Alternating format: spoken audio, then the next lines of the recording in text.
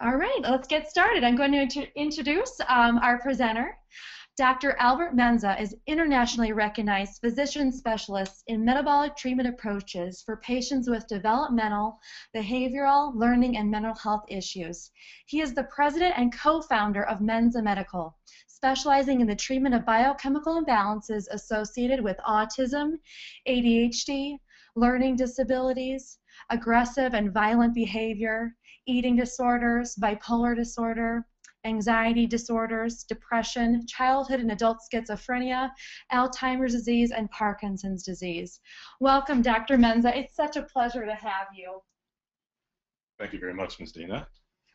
And to everyone who is participating in the webinar, I'd like to say hello and good evening. And by way of just brief introduction, I'd like to say that I am probably a world-class skeptic. It's amazing that I'm even in this field. However, several experiences moved me in this direction, including seeing some things that I never thought would be possible, such as the treatment of individuals with schizophrenia and depression and bipolar disorder without medication and them doing better. In addition, autism, ADHD, and a variety of other disorders. Seeing is believing, and I had no choice but to believe what it is I saw. I proceeded to then give up a very lucrative contract in traditional medicine to enter the world we call biochemical imbalances and treatment through nutrient therapy. Well, let's go ahead and begin. Some very startling statistics. 1 in 5 children experience a mental disorder in a given year. 1 in 10 children, or 6.4 million children, were diagnosed with ADHD currently. 1 in 8 adolescents have had an anxiety disorder, including post-traumatic stress disorder, obsessive-compulsive disorder, and specific phobias. 10% of children, or 2.4 million kids between the ages of 3 and 17, have a learning disability. 10 to 15%, or 3.4 million children and adolescents, have a depressive disorder. 8% of adolescents between the ages of 12 and 17 have had a major depressive episode. 5% of children, that's between the ages of 4 and 17, have been reported by a parent to have serious difficulties with emotions, concentration, behavior, or just getting along with other people. Now, in the old days, that seemed to be nothing more than a minor occurrence, and most parents just kind of let it go. But we're seeing that these are usually precursors to much more serious conditions. 4% of children between the ages of 3 and 17 have a behavioral or a conduct difficulty or conduct problems. Our clinical experience prior to 2008 goes to about 10,000 individuals with behavior and ADHD diagnoses. There are 4,600 autism patients, 3,500 schizophrenia and bipolar patients, and 3,200 patients with depression. Now, once again, you'll have to forgive us. We haven't had time to update our stats, but before 2008, these are the numbers that we're looking at here in terms of our clinical exposure and experience. Now, some out there may be asking, how can vitamins, minerals, and amino acids significantly help a struggling child or a teen? Well, the first thing I want to share with you is that the brain is a biochemical factory. You know, we sometimes move around the world with the misunderstanding that everything is just sort of present and ready in the human brain, and that there's no changes or adaptations or modifications. Actually, quite the difference. The brain is actually a biochemical factory. With the proper supply of building blocks, such as cofactors, the brain creates biochemical processes that are absolutely essential for normal brain function. Neurotransmitters like serotonin, dopamine, and norepinephrine are actually made in the brain. Now, some serotonin is actually made in the gastrointestinal tract as well, but for all intents and purposes, what we're sharing with you is that neurotransmitters are synthesized. They're made. They are not just showing up fully functional and ready to go. The raw materials for neurotransmitter synthesis include nutrients like vitamins, minerals, and amino acids. Based on genetics and epigenetics, individuals are biochemically unique beings. A genetic or epigenetic imbalance in a nutrient can actually alter brain levels of very key neurotransmitters and result in an abnormal brain chemistry. By understanding the science-based biochemical biotypes, advanced nutrient therapy aims to heal the brain and correct the biochemical imbalances. Let's talk now about distinctive biochemical imbalances that are seen or exhibited by most individuals with ADHD, OCD, or other behavior or functional childhood, adolescent defects. These include things like copper and zinc imbalances, overmethylation, which is actually seen by a blood test involving histamine, and in this case the histamine levels would be low. Undermethylation is another one of the key imbalances, also tested by testing levels of histamine, in which case histamine would be high. There's also disordered metal metabolism, or what we call metal dysmetabolism. Toxic metal overload is also very prevalent, in particular with elements like copper, but it can also be with elements like cadmium or mercury. Then there's pyrrole disorder, which for now would simply say tends to be a disorder of vitamin B6 and zinc deficiencies or imbalances. Let's look at copper and zinc imbalances to begin with. What are some of the traits or symptoms associated with copper and zinc imbalance? Well, certainly impulsivity, hyperreactivity, poor academic performance, temper tantrums, low self-esteem, high irritability, aggression or violence, sleeping difficulties, a prior diagnosis of ADHD, short attention span, tendencies to be in constant motion, verbal outbursts, bad or shall we say difficult behavior in school, high anxiety, a history of physical assaults on the more serious side, white spots on the fingernails, and even, yes, criminal behavior. Let's look for a moment at the critical role of methylation. Well, first of all, I want to share, people may ask, what is methylation? What is a methyl group? A methyl is actually a carbon molecule with 3 or 4 hydrogens associated. And these particular elements or molecules are very key in terms of regulating various situations in the entire human chemistry. Excessive nutrient overloads and deficiencies can actually disrupt methylation pathways in the brain.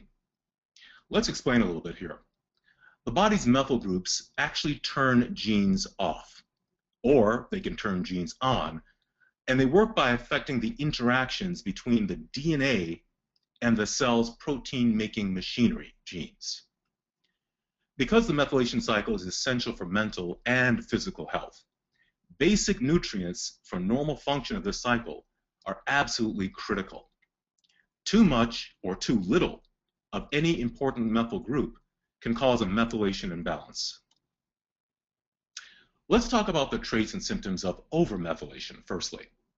Yes, indeed, hyperactivity, we see that again, high anxiety or panic tendencies, nervous legs or pacing, food or chemical sensitivities, sleep disorder, depression, self-mutilation.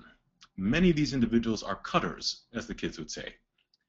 Dry eyes and a dry mouth, that is a lack of capacity or a decreased capacity to produce salivary glands or mucus or salivation. There's also the tendency for a high pain threshold. Many of these kids are very similar to the goth kids that we see. Lots of piercings, lots of tattoos. Low motivation in school, absence of seasonal allergies, artistic or musical ability. Not all the symptoms or signs of overmethylation happen to be negative. Many of these individuals tend to be very gifted in many different areas, especially those that are very creative.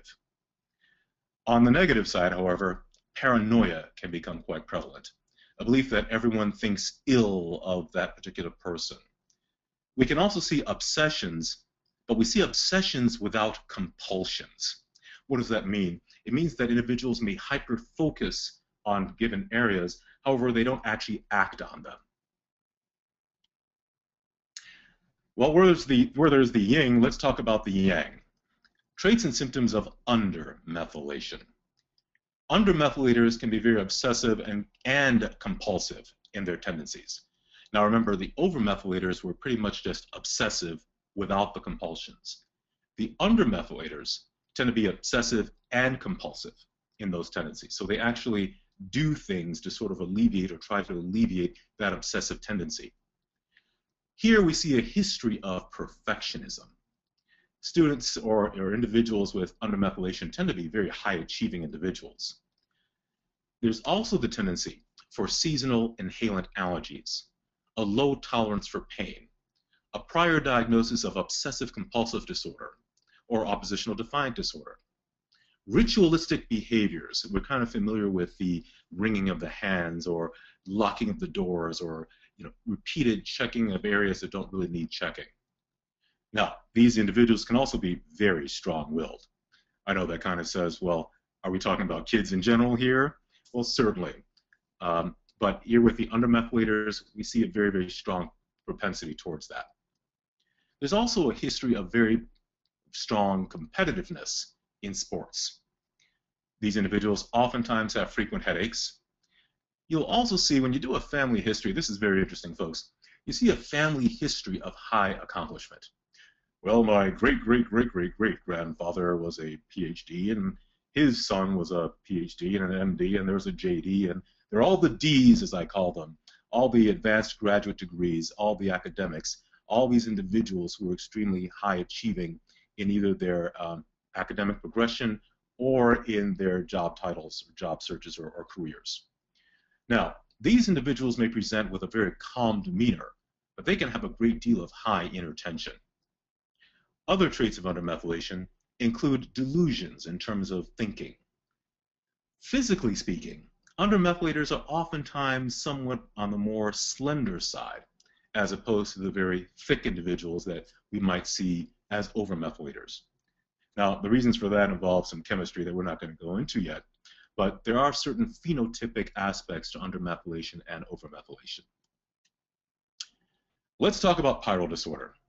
Now, many of you out there have heard of pyrrole disorder, and it's all over the chat rooms and it's all over the internet, but let's speak specifically about some of the real characteristics and traits here. First of all, one of the classic signs and symptoms of pyrrole disorder is high irritability and temper. In other words, we see a lot of poor stress control. These individuals can be nervous, anxious, but what's really interesting is the whole idea of the mood swing. These folks can move from calm to rageful in a matter of a few moments to seconds. I call this the actual, in honor of the Avengers movie, the Bruce Banner Incredible Hulk syndrome. These individuals can be rageful and calm back and forth throughout the entire day. Many of these individuals, unfortunately, have been misdiagnosed as being rapid cycling bipolar, when truly the key diagnosis or the true diagnosis was actually pyrrole disorder. They too can have severe inner tension. Episodic anger is quite common, depression is quite common. What's also fascinating is that sometimes we'll see a reading disability associated with pyrrole disorder. These individuals can react with a very short fuse. They can often have very poor short-term memory, frequent infections on a physical level. Strangely enough, they can have a very difficult time tanning. Oftentimes they'll have poor dream recall, a history of underachievement. On the sensory side, these individuals can be very sensitive to light, sound, odor, as well as texture. In addition, we'll see poor wound healing.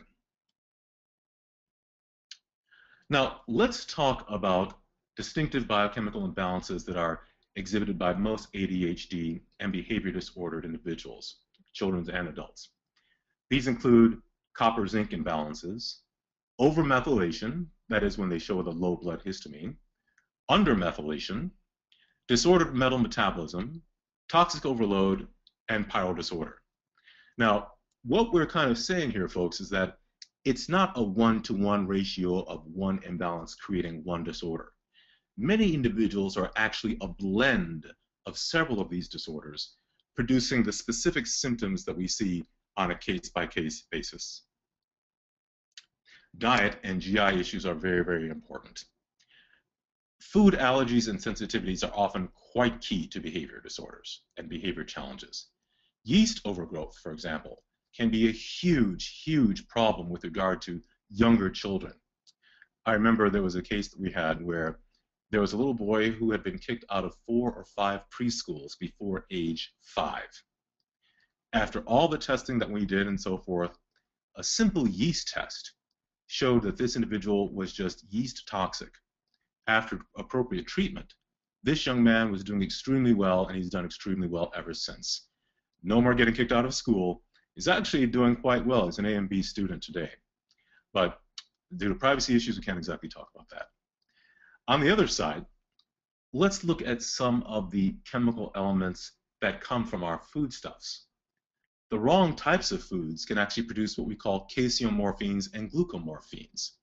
These are elements that, if you look at the second part of each word, morphines, they produce an opioid or morphine-like effect. They make you feel good for a moment. However, after that moment is over, you crash. And that can often be seen with foodstuffs like casein or gluten, for example. For some people, it's high-fat concentration foods that can produce these almost amphetamine-like effects with these huge drops. Dysbiosis or gut imbalance is extremely key in many behavior disorders. Now, many doctors out there will tell you, many scientists will tell you that, hey, there's really no correlation between sugar intake and behavior in children. Now, folks, for a minute, I'm going to talk to you as a parent. I'm also going to talk to you as an individual who taught preschool in his early years. After several hundred children in observation, not including my own, I firmly disagree with the concept that sugar has no effect. Sugar has a huge effect on behavior. Hypoglycemia, quite the opposite of the sugar high. We're talking about the lack of functional sugar in the system. And by sugar, I mean glucose. I mean the energy fuel of the system. That can oftentimes create mood states that are not pleasant. Anger, rage, anxiety, irritability. Usually hypoglycemia tends to be relieved when someone simply consumes foodstuffs of some type or another. Then there's the issue of malabsorption or poor digestion. Absolutely key. If you can't absorb the foodstuffs that you have, it does a few things. Number one, you cannot break down the foodstuffs in order to produce the amino acids and the basic minerals that you need in order to make your neurotransmitters. The other side is that malabsorption can cause inflammation in the gut. Inflammation in the gut can also affect your body's system, your gut's capacity to make elements like serotonin. Not to mention that same inflammation moves towards the brain. It can cause brain inflammation, which can lead to also cognitive deficits or processing difficulties or challenges. When we're talking about all these particular areas, we need to keep in mind that we have to look at things from a comprehensive perspective. We're not looking at one disorder, one imbalance, and trying to treat it. We're looking at the entire gamut or the entire spectrum. A good comprehensive evaluation would include elements like hypothyroidism or hyperthyroidism. Well, gee, Dr. Mensah, I thought you were talking about nutrients, and I really didn't tune in to hear about thyroid disease or endocrine problems. Well, we cannot negate what is truly problematic. You have to check for the thyroid because, folks, let me tell you, the thyroid gland is one of the most powerful glands in the entire human system. It is a modulator like none other. If the thyroid gland is out of balance, it is going to overshadow any biochemical imbalance. If you do not fix, adjust, treat either a hyperthyroid or a low thyroid state, you're going to see very little progress with whatever the behavior is or the condition is that is pathological in the child, adolescent, or even the adult. Okay. You've also got to take a look at what is out of balance to begin with. Are we talking about nutrient overloads, or are we talking about nutrient deficiencies? There's also the concept of metal regulation and metal dysregulation. Now, when we speak of metals, we're talking about, yes, elements like copper, elements like zinc, but the body is also very good at typically regulating elements like cadmium, mercury, or arsenic. Now, some individuals have a great deal of difficulty regulating those particular metals, and that's often due to either genetic defect or a functional defect, or perhaps intoxication.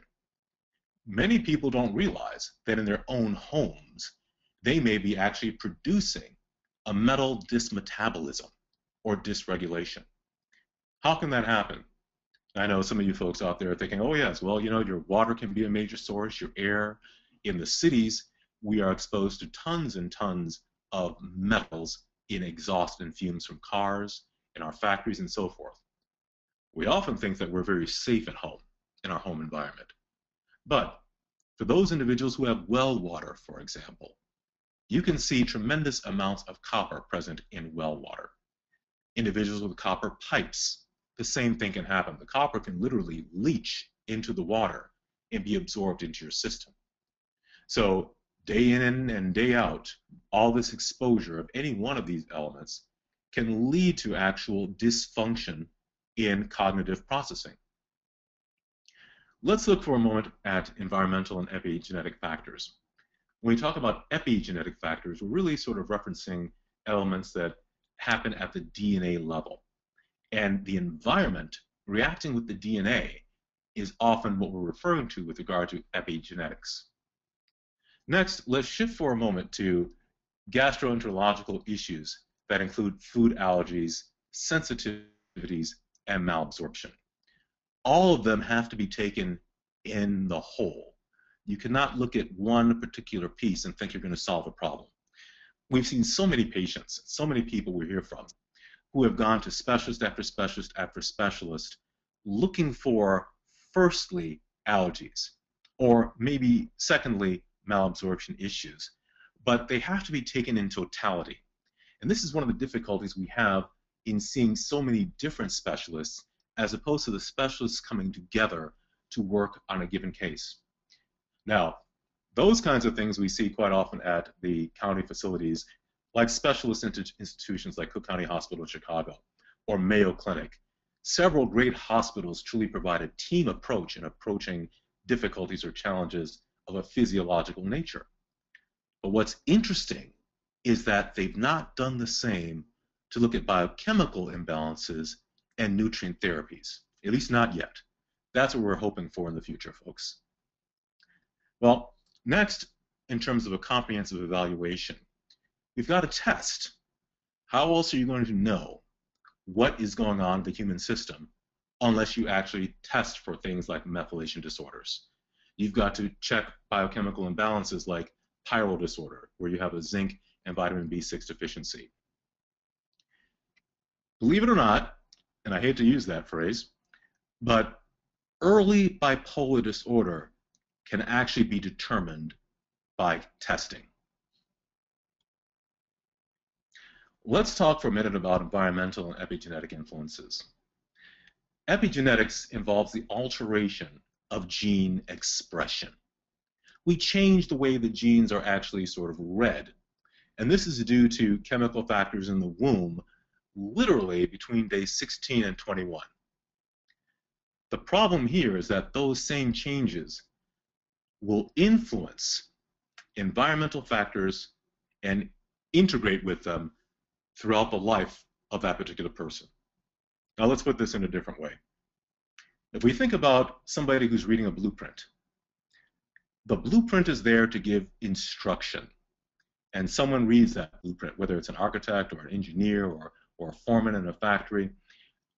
But now, if you change the blueprint, or if the person reading the blueprint misreads it, they're going to give different instructions for whatever product was supposed to be made, as opposed to the original product that was designed in the blueprint.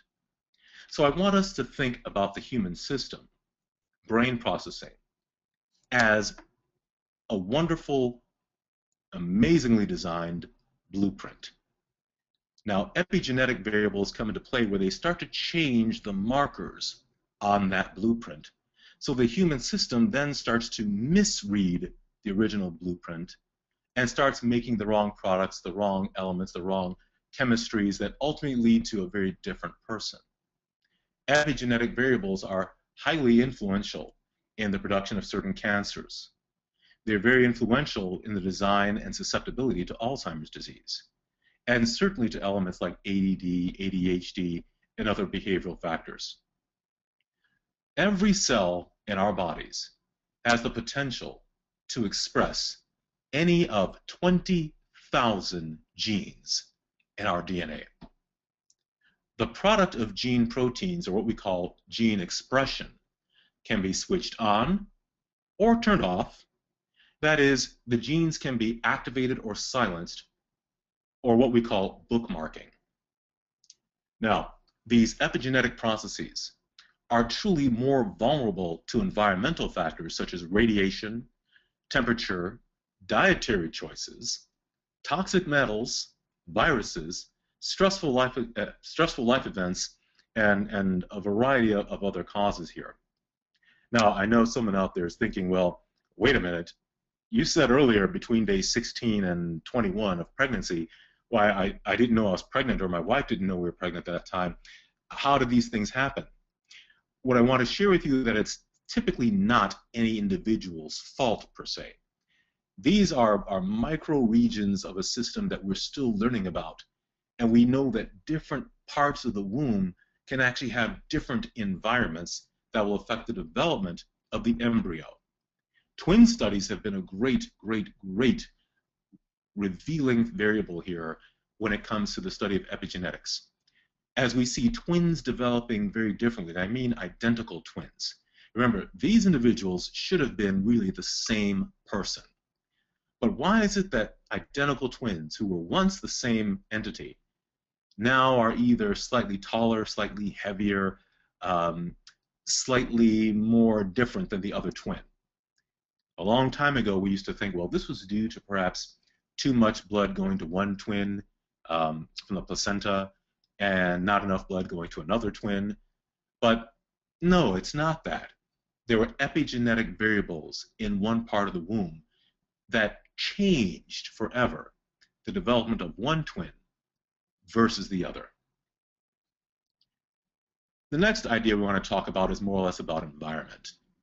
Overstimulation. We've got busy classrooms, but we know classrooms are busy. What about at home? Television, toys, electronics. I call this electronic noise from a variety of levels.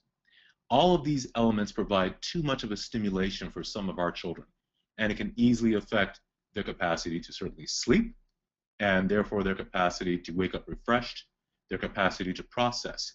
We might even be training our children to become hyper-vigilant.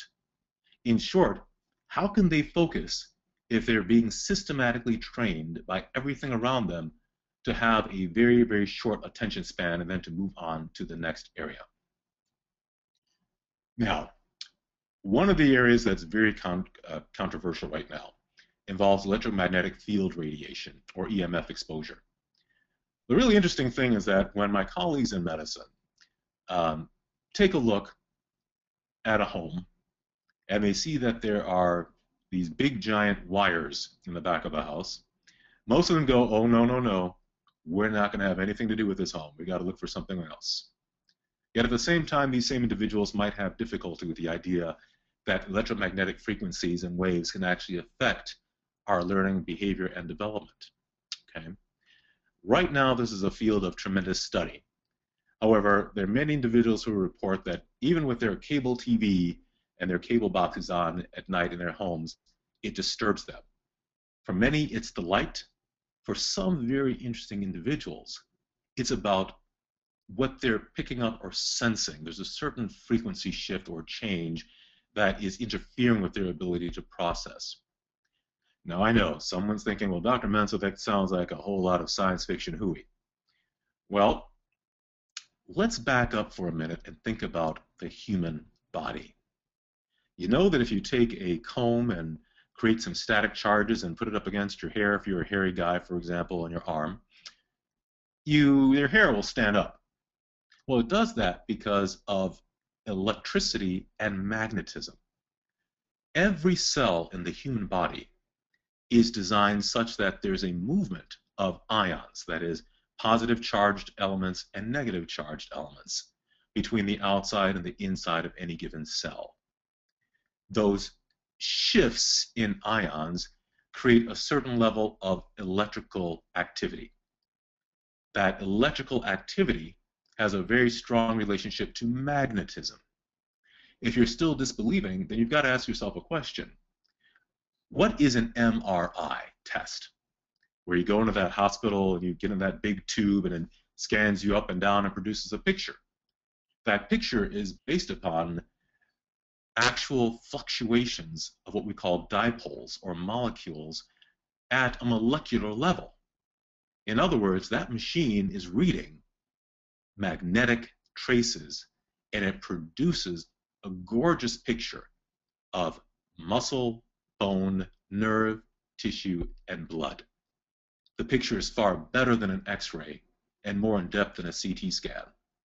Folks, that's based upon magnetism. If we didn't have some level of magnetism, we would not have MRIs right now.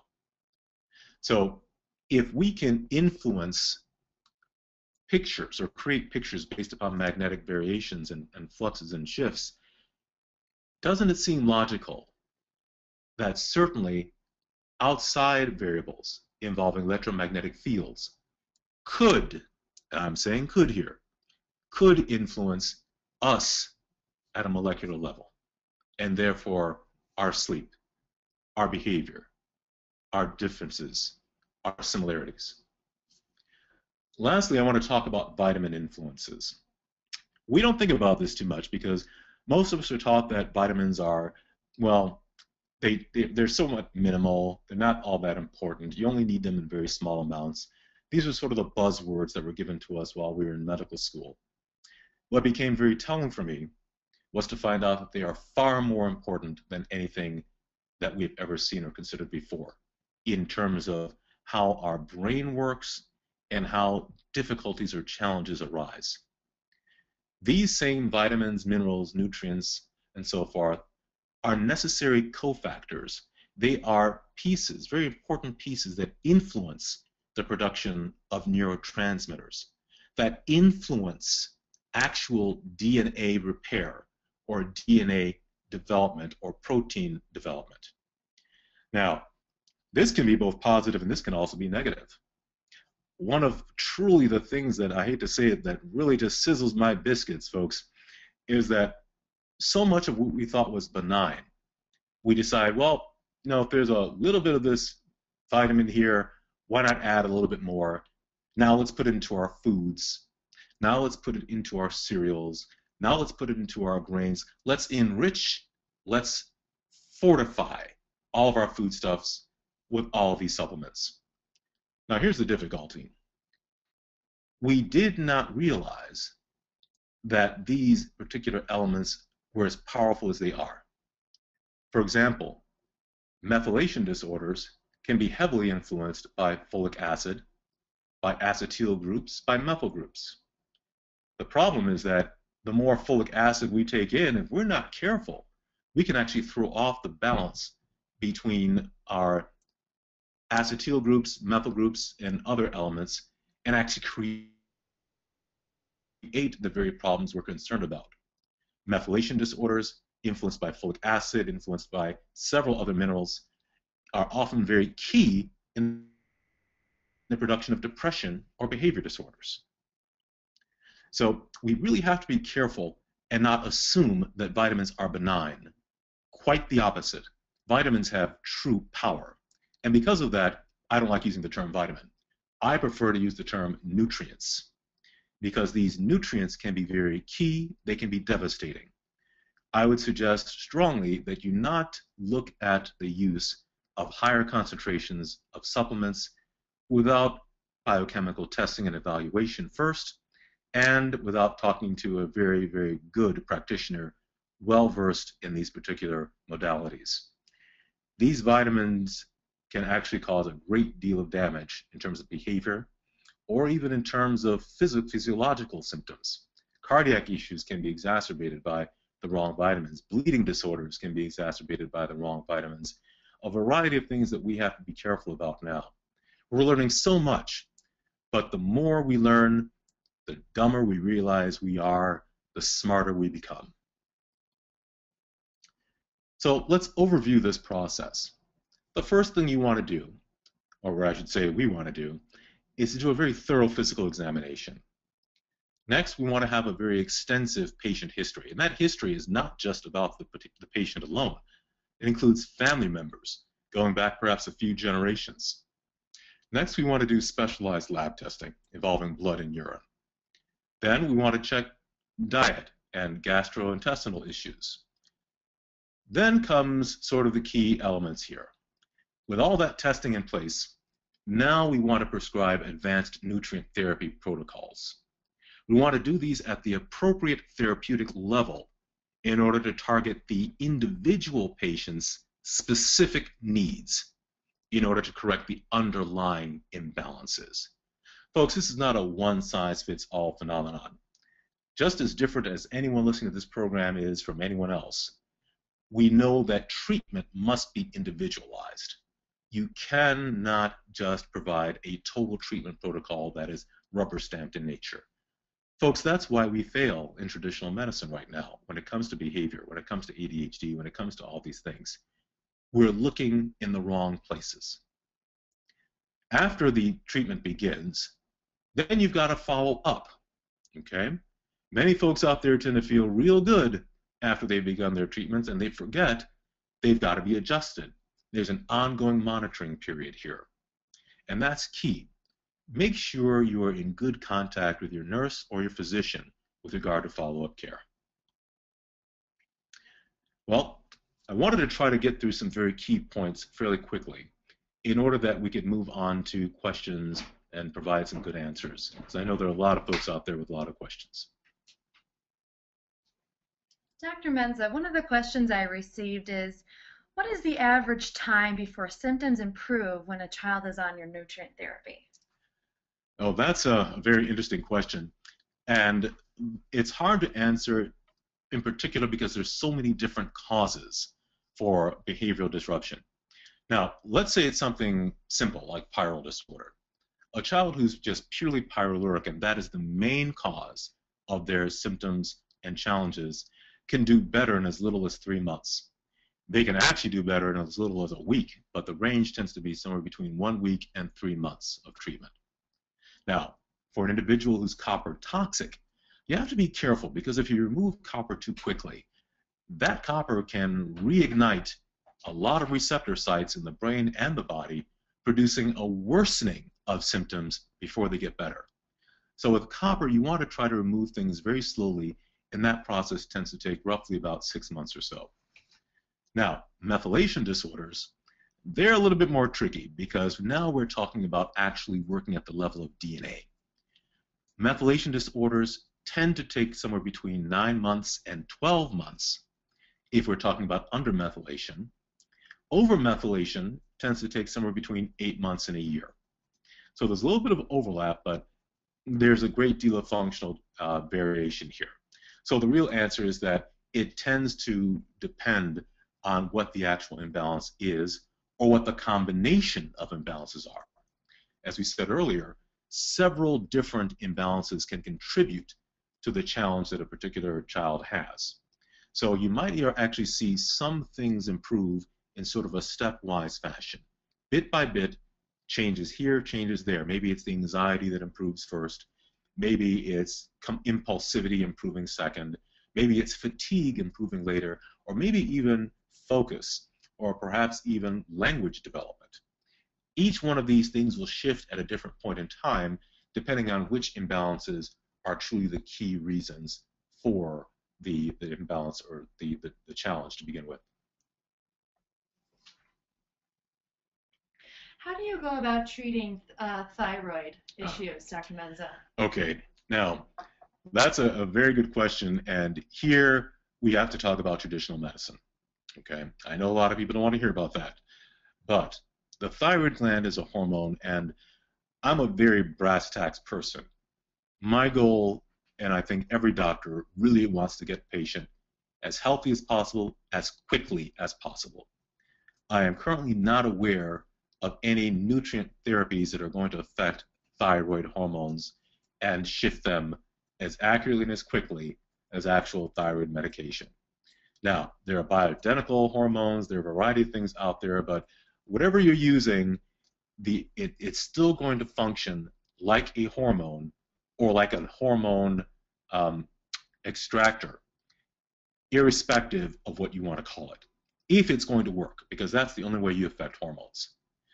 Most of the time, what we recommend is that your primary care physician check your thyroid levels and then prescribe the appropriate treatment regimen and then monitor you sequentially. Now, we're not talking about seeing multiple physicians. We're talking about now the physicians working together.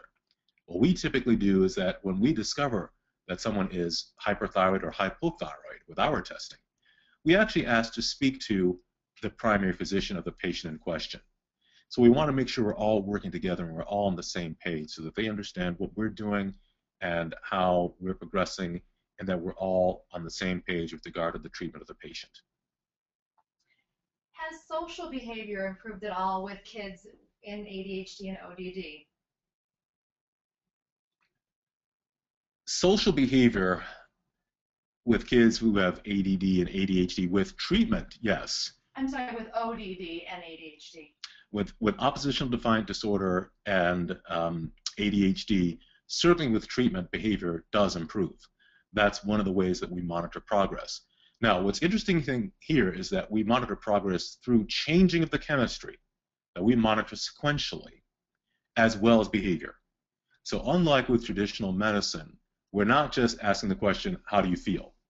We're actually able to see changes in the chemistry that will tell us that we're moving in the right direction or the wrong direction. What laboratories do you use for specialized testing? Quite typically, we use LabCorp. We've determined that LabCorp really knows how to process a lot of these specialized tests the best out of any of the labs out there and available. Now, that's us and what we do and for our purposes. But typically speaking, we move through direct healthcare access to labs. They tend to coordinate everything relative to different labs throughout the entire country, and in many cases around the entire world.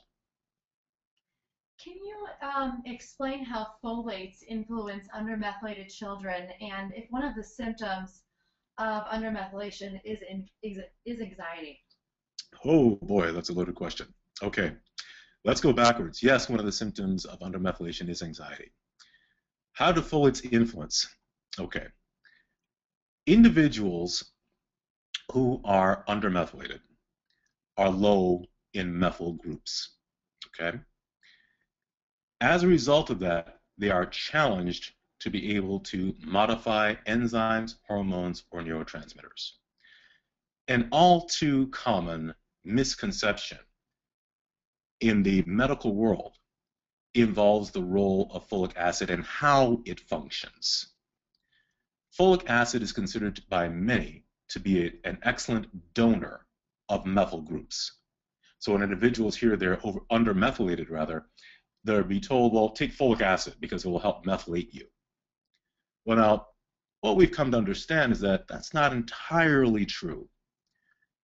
If you draw a picture of a cell and you have the nucleus of the cell, or the core of the cell where the DNA is located, folic acid works differently in the nucleus of the cell versus inside the rest of the cell. Outside of the nucleus, folic acid is a great donor of methyl. It does provide methyl. But in the inside of the nucleus, where DNA sits, where your blueprints are, folic acid actually removes methyl. So what we're seeing here is that for somebody who is truly undermethylated, the last thing they need is large amounts of folic acid. It will make them worse. Now, this is not just philosophical thinking. It's not just somebody's research study. We've been doing methylation for over 50 years in our field, and we've seen this empirically, that is, patients on average who are put on these folates while being undermethylated, they do tremendously worse. So there's a very important role and a very important caution around folic acid and folates. Because, first of all, how many people out there really know their methylation status? So we've got folates in vitamins, we've got folates in enriched foods, we've got folates in processed foods, we've got folates everywhere. Not to mention in many of our diets, rich in folates. Yet if you are an undermethylator, you're wondering why no matter what you do, no matter what you try, you don't get better. You just seem to stay where you are, you just seem to be moving in the wrong direction. The odds are you've got the wrong nutrient influences in your system. This person is asking, is there any connection between ADHD issues and migraine? We have a strong history family of both. One child is more severely affected by ADHD, the other has chronic daily migraines. Have you ever treated both in combination? That's an excellent question. And in actuality, one of the key commonalities between ADHD behavior and migraine headaches is actually copper toxicity. Many individuals who are copper toxic tend to have both migraine headaches as well as ADHD or focus and attention problems. See, folks, copper is a neurostimulant. It affects the nerve cell by itself with high amounts of stimulating activity. The other thing is that copper pushes the pathway, the biochemical pathway of the conversion of dopamine into norepinephrine. Norepinephrine is your fight or flight neurotransmitter.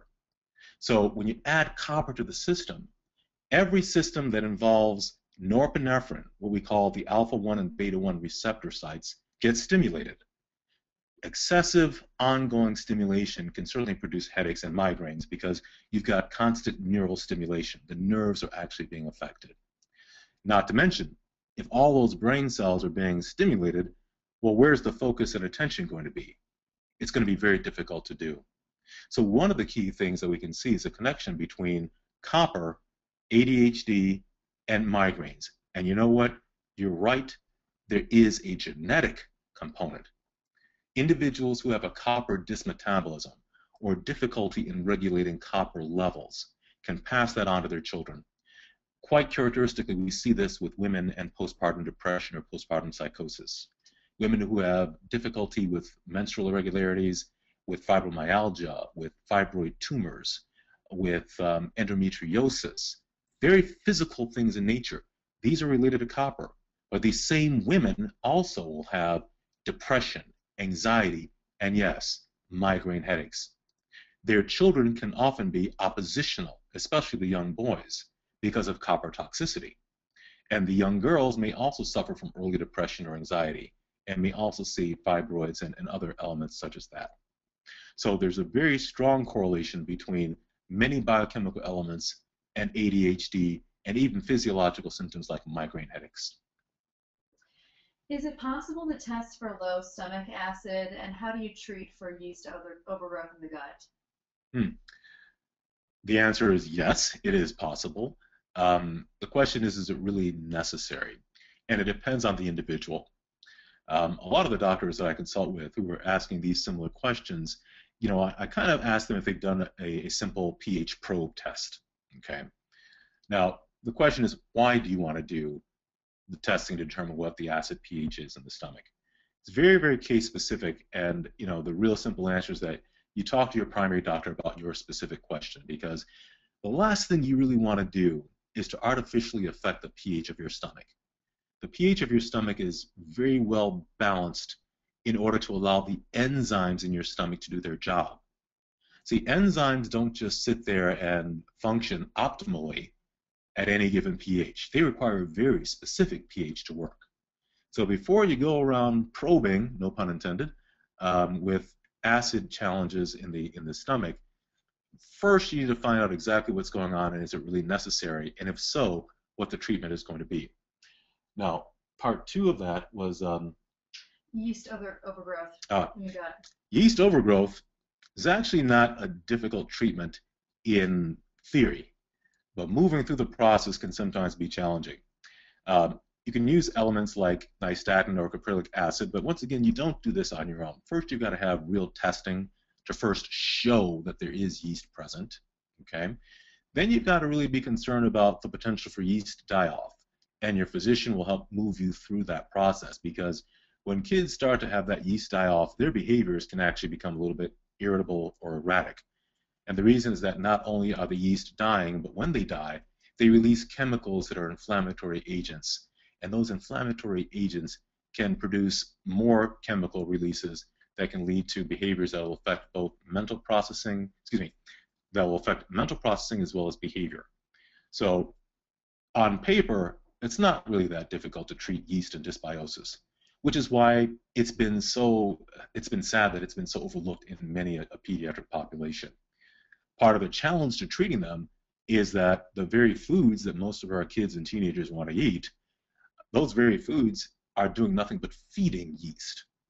A lot of the sugars, a lot of the carbs, a lot of the breads, the wheats, and so forth, a lot of those things can actually feed yeast growth. So on the one hand, while you're trying to kill the yeast, we're busy feeding a whole new population and generation of yeast. Yeast do not die quickly. Most of anything we use to kill yeast will affect yeast during a reproductive cycle of yeast. And yeast reproduce very slowly. So it becomes a bit of a challenge functionally, but on the paper it's really not that hard. It simply involves persistence and understanding of what to expect step by step. Do you work at all with brain scans, as Dr. Amen does, to see what scans are over or underly active? We don't directly. We often receive actually quite a few patients who have brought with them scans with regard to the different conditions and so forth. What scans do is that they tell you basically level of brain activity or where certain elements may be. They don't tell you how to correct them. Now, it's kind of like looking at a picture, but you're not looking at the molecular level where the corrections need to be made. So scans can be useful, but at the same time, they can't do much without the real molecular assessment, which is where we focus most of our attention. It's like we see that somebody's undermethylated, the scans might be telling you where that might be affecting in the system, but it's not going to be corrected by the scans. So you've got to really deal with the chemistry and shift that in order to see the real shifts and changes. Now, what might be useful someday is to do a pre-biochemical treatment scan and a post-biochemical treatment scan. And I think that's coming pretty soon. Question here. So why are all these folates in our foods, Dr. Mensah, all this folic acid?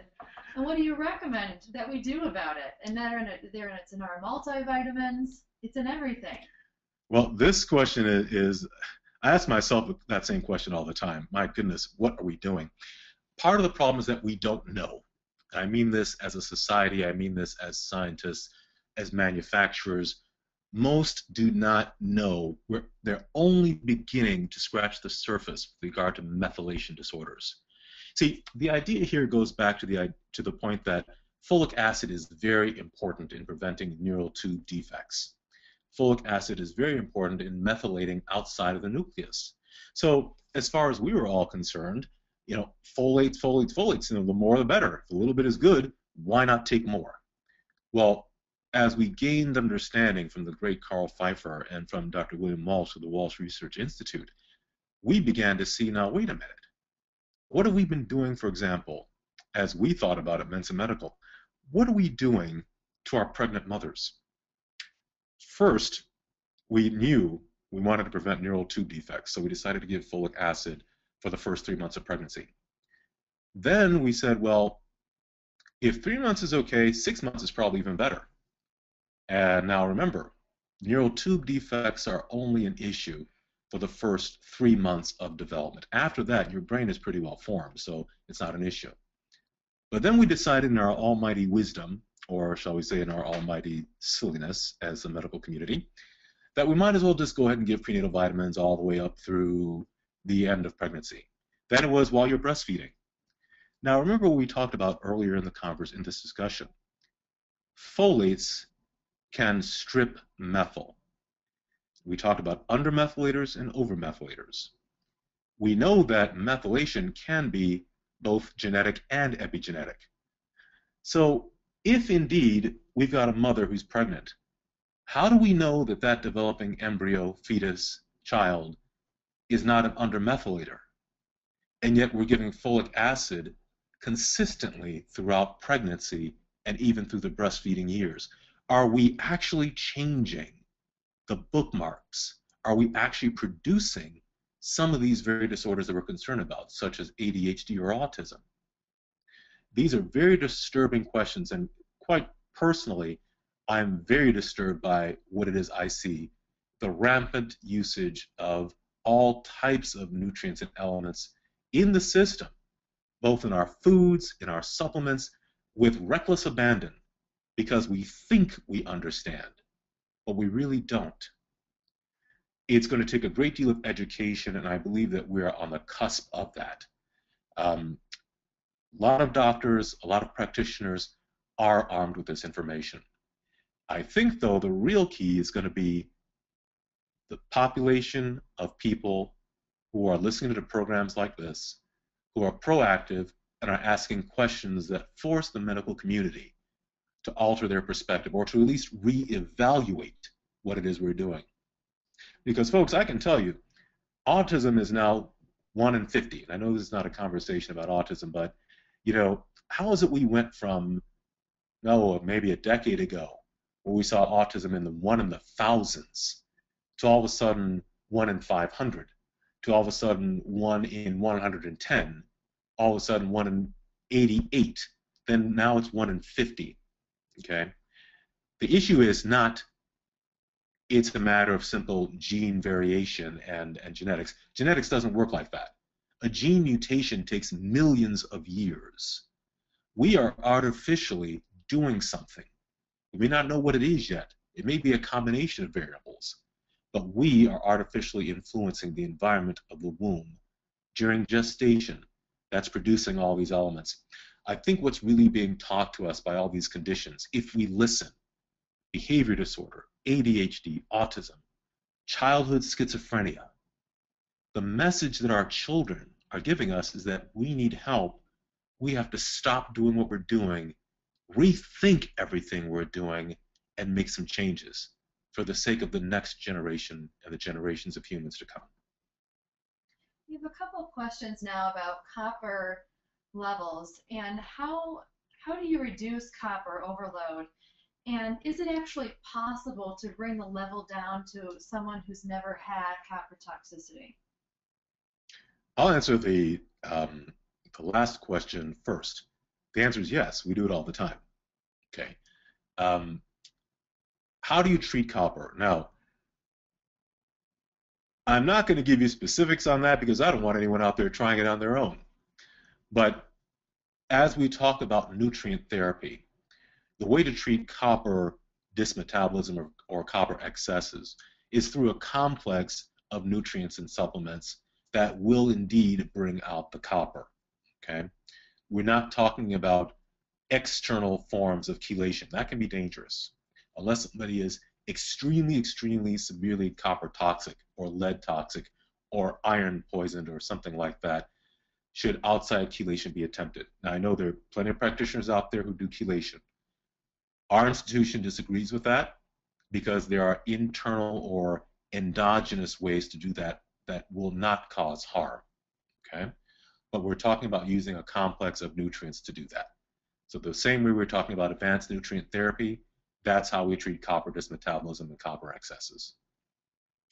This person is asking, it is my understanding that pyrrole disorder can cause hypothyroidism. Which do you treat first? Pyrrole disorder does not cause hypothyroidism.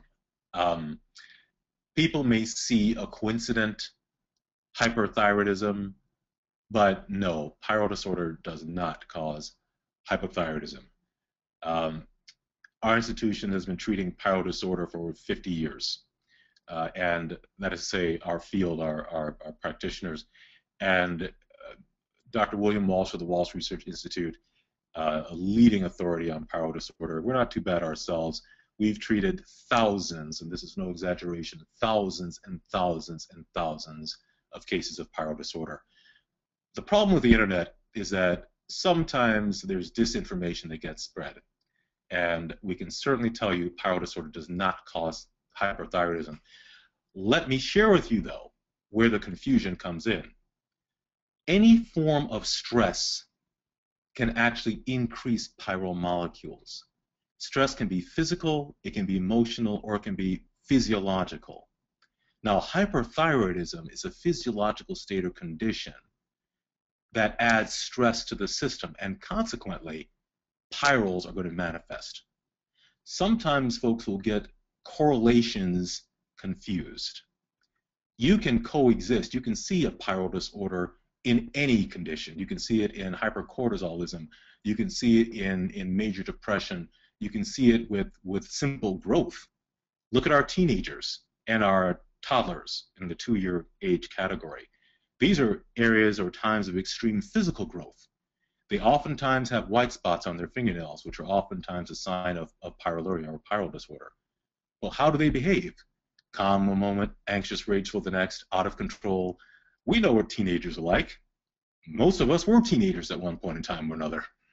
And the fact is, highly unpredictable, emotionally charged, they're pyroluria. There are many, many conditions, anything from cancer to menstrual dysregulation to tumors to growth to emotional breakups can produce a stressor that can produce pyrrole disorder. So we should not confuse what may be coincident chemistries and physiological states for elements that are causal in nature. Okay? Pyrrole disorder doesn't cause hyperthyroidism, but hyperthyroidism might cause pyroluria to erupt. So it looks like we're getting a couple questions about foods, GMOs, processed foods, and what types of dietary interventions, such as a gluten or dairy-free diet, the Feingold diet. Is there a typical diet that you tend to recommend most? That question comes from a very learned person, and I thank whoever sent that question out there. I think I'm becoming fairly infamous for saying this. The first question you need to ask is, who are you as an individual biochemically? That's what determines the type of diet you should be on. Now, we've all heard, well, eat a low-fat diet, a more plant-based diet, a more this diet, a more that diet. Let's make a distinction between the physical body versus cognitive processing and the brain and the mind. They are not one and the same. What is good for the body is not necessarily good for the brain, and vice versa. We know that plants, fruits, and vegetables, cruciferous vegetables, plants, they are extremely good not only for their vitamin and mineral capacity, but they also scrape the colon as they travel through the bowel. In other words, they get to those nooks and crannies where, unfortunately, inflammatory variables, undigested meats, things along those lines may sit, and they actually help to clean the colon. So there's a mechanical process that's very beneficial there. But if you happen to be an undermethylator, living on a diet of plants and vegetables could provide way too much folic acid and make your condition even worse. Now let's talk about the other side of this. If you're an overmethylator, then that may be the exact diet you need to be on in order to have a wonderful, fulfilling life. There is no one-size-fits-all when it comes to diet issues and when it comes to individuals who've got pathologies, especially children with ADHD or behavioral disorders. Casein-free, gluten-free diets really should be relegated to individuals who've been tested and who know that there's a challenge. Now, one exception to that is really the children in the autism spectrum. These individuals are typically undermethylated, and about 60% of them are sensitive to casein and gluten. So without testing, one can do a casein-free, gluten-free trial and probably get some decent results. You want to kind of decrease that caseomorphine and glucomorphine effect as you kind of remove the dietary variable of inflammation from their systems, because that's what these particular foodstuffs do. They ultimately create an inflammation that makes brain processing worse or different. The Feingold diet is actually a very good diet. It got a bad rap, unfortunately, because of the actual research paradigm in which it was used to sort of prove its point. Somewhere along the lines in the development of that study, the individuals who put it together used the wrong variables, and so the outcome came out incorrectly. However, the Feingold diet with proper utility is actually a very good diet. The key here is, once again, who you are, test first, then find out what is the most appropriate match for your chemistry. That's the real key towards dealing with, now we're talking about cognitive issues. We're not just talking about somebody who's happy-go-lucky, living out there free and in the world with no problems. We're talking about folks who've got behavioral challenges, focus challenges, et cetera, et cetera, et cetera. Anything from sugar and carbs to yeasty foodstuffs, predecessors of casomorphine, glucomorphines. All these things need to be evaluated. And I hate to say it, but our teens and that teenage diet, hard to control, but boy, is that ever a challenge. And that's one of the areas that also needs to be regulated. Fats, pizza, burgers, fries, these are all pre-depressants. They're only pre-depressants because you've got to eat them first, and then you can become depressed or anxious or foggy in the brain. What used to be a weekend event on the outside has become a multiple servings a week kind of a phenomenon when it comes to teenagers. Hard to control, I know, but right now let's just talk about identifying the issues and then treating them after that. Okay, we have a couple of questions about testing, so I'm going to compile them together. Do you recommend any genetic testing to examine methylation status? Do you basically do all of these blood tests and urine tests confirm the existence or non-existence of all the disorders you discussed, and where do you go for these tests? Great questions. And I think the person who asked at least one of those questions has done some reading or had exposure to genetic testing for undermethylation or methylation period. And that involves the MTHFR test, the methyl tetrahydrofolate reductase enzyme. Now, folks, let me share with you that, firstly, there is not, as of yet, a comprehensive panel of genetic testing to accurately show you who you are as a methylator. I know some folks out there going, well, wait, all the doctors, all the practitioners are talking about the MTHFR, and if you've got a homozygous or if you're heterozygous, bump in the system, then you're undermethylated and you need folic acid. Well, let's talk about that just for a minute, okay? I want to share with you that the MTHFR gene represents one enzyme out of 12 minimal number enzymes in the methylation cycle that are relevant. It is not a test that gives you the synthesis of activity of all 12 enzymes. It is one test for one enzyme, okay?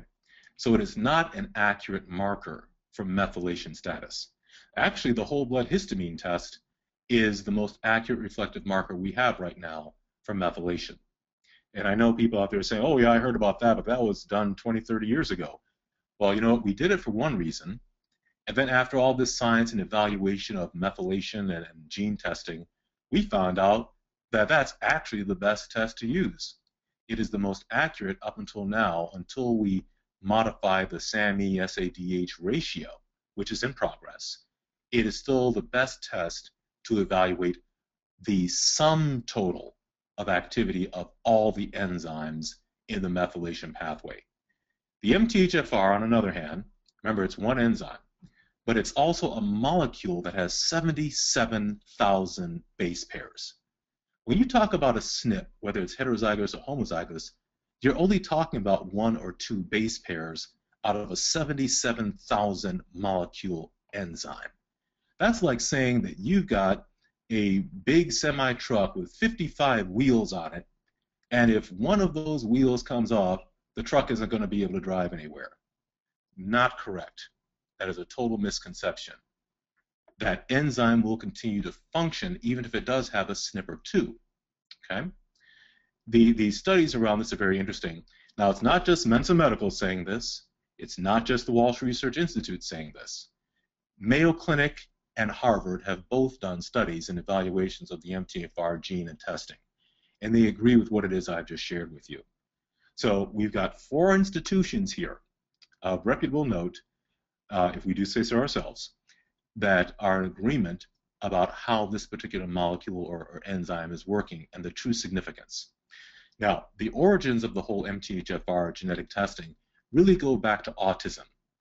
Now, in 30% of autistic children, that is actually a very significant test, okay? And so is the treatment protocol.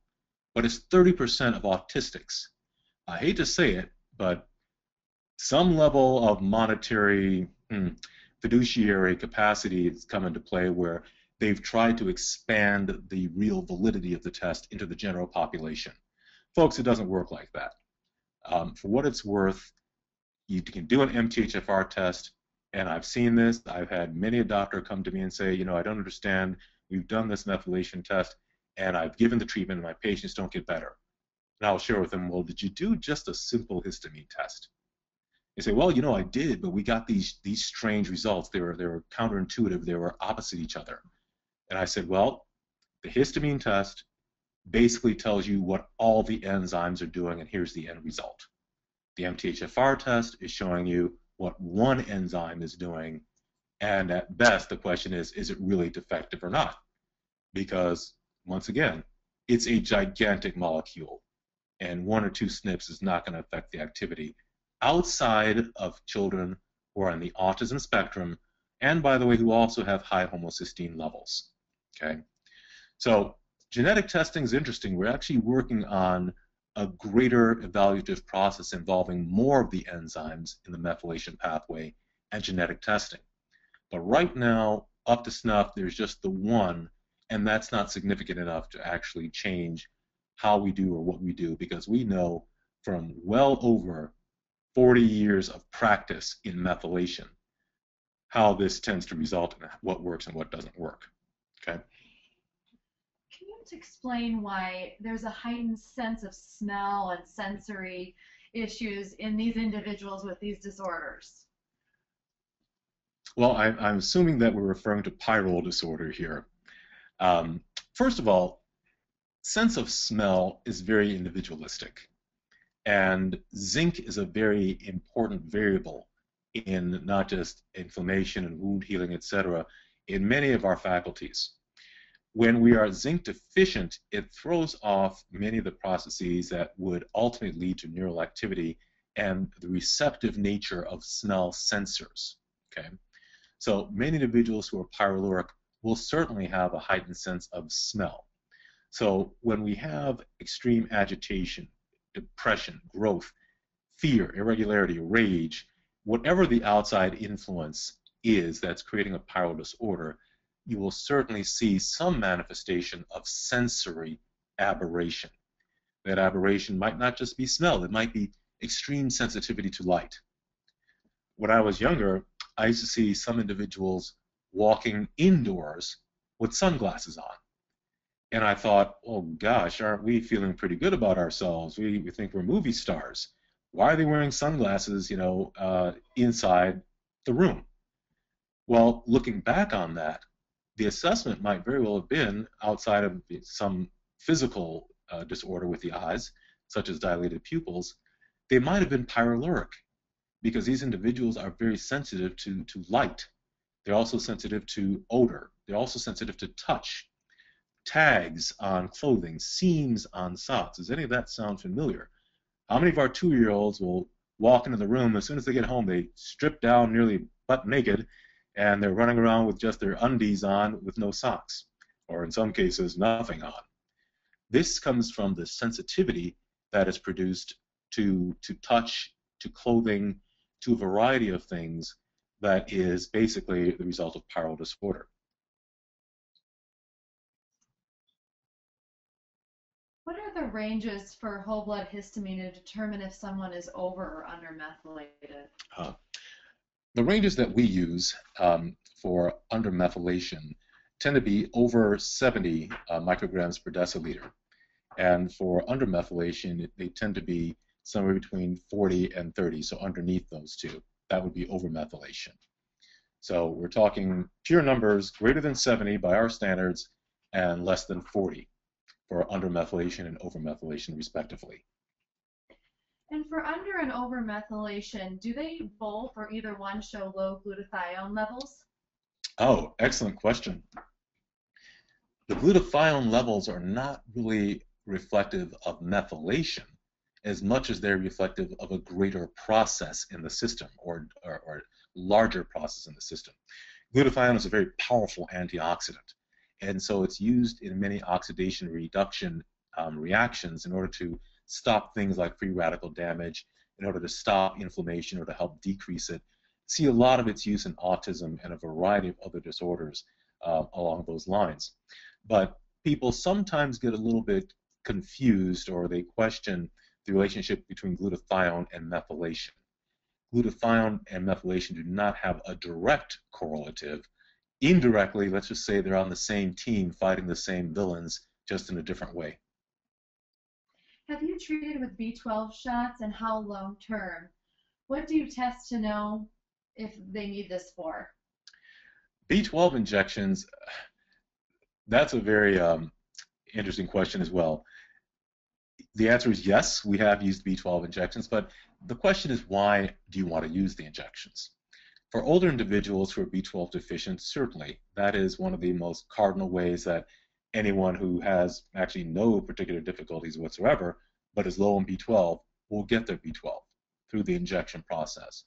But you can actually take vitamin B12 in one of two forms, either the methylated version or the cyano version of the CN-B12. Now, the difference is whether or not you're an undermethylator or an overmethylator. Yes, indeed, once again, though, that methylation process will determine which form of B12 you're going to do better on. Methyl B12 injections, on the other hand, are quite commonly and characteristically used in speech and language delay, not only with children who are on the autism spectrum, but children who may have a typical development in many ways, shapes, and forms, but simply are language challenged. They may also have PDD-NOS. They may also have a variety of issues stemming from some poor maturation or lack of maturation in certain parts of the brain. Methyl B12 injections have been shown to be of great utility in advancing language and speech development in children.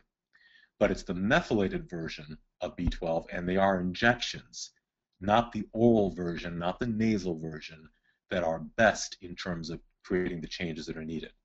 So once again, it's not a one-size-fits-all. It depends on who you are, the condition you're treating.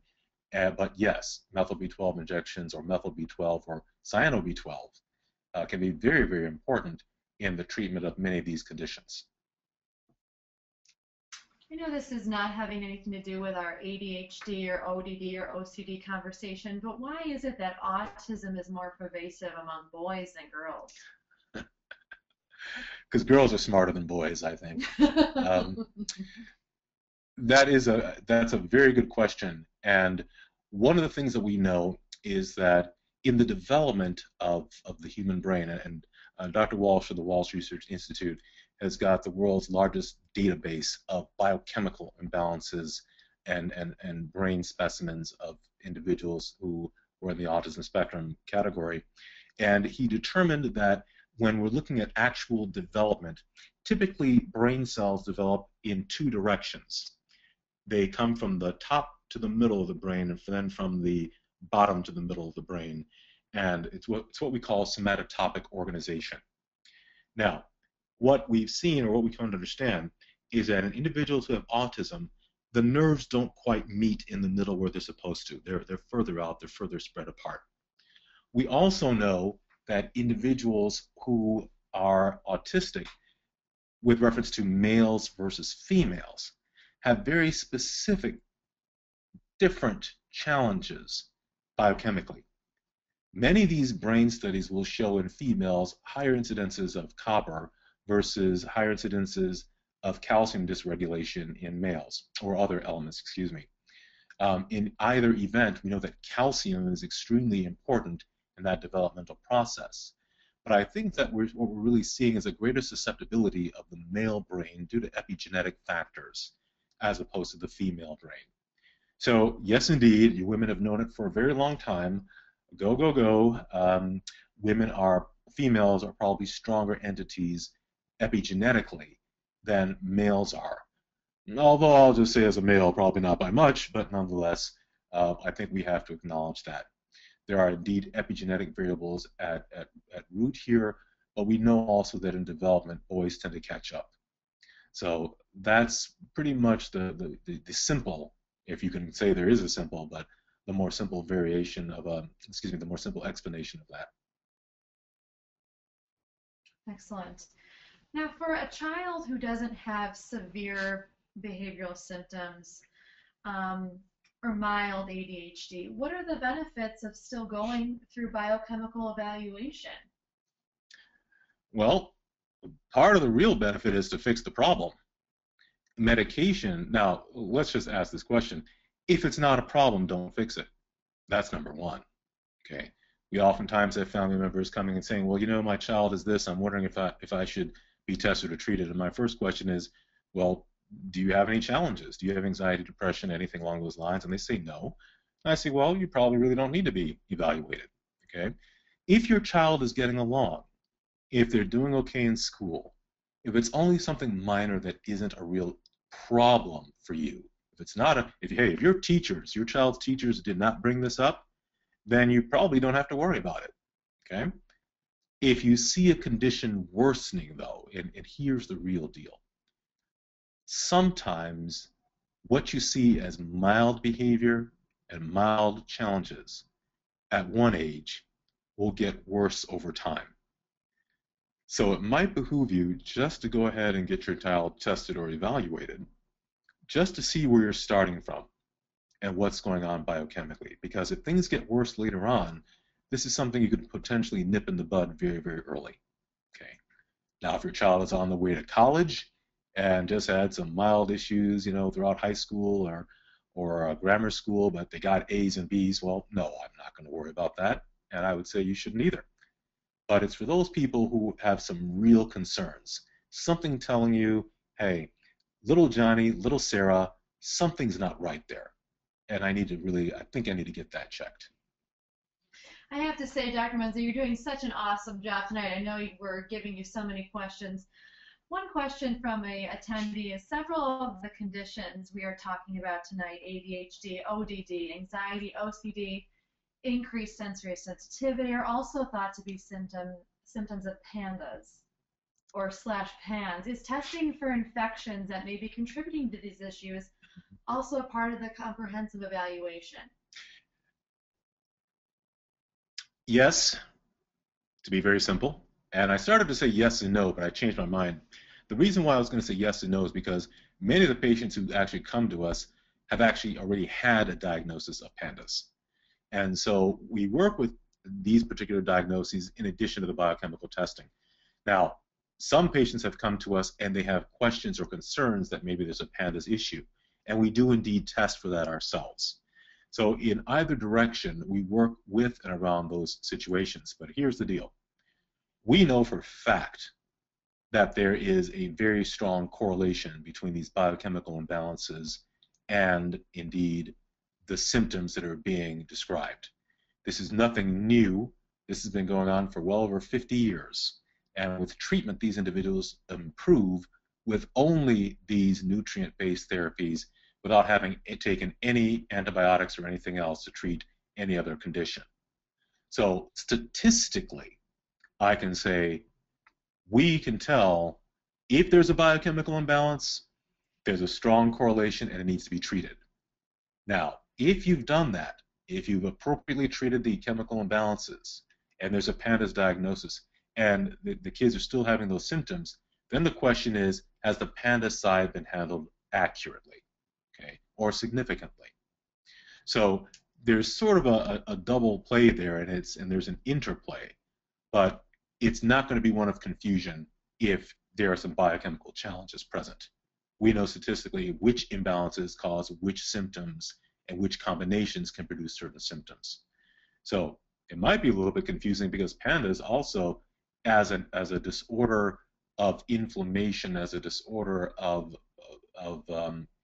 outside etiology, namely a bacterial influence, these things can produce stress on the system. And remember, we talked about earlier, stress of any type can cause pyrrole disorder. Once you produce a pyrrole disorder, you can also set into play a string or a sequence of other imbalances that arise. Okay, so whether it's physiologic, whether it's biochemical, whether it is environmental, we'll call viruses and bacteria environmental insults, they can work together to create greater dysfunction, but certainly there's a way to segment the approach to evaluate which is causing what.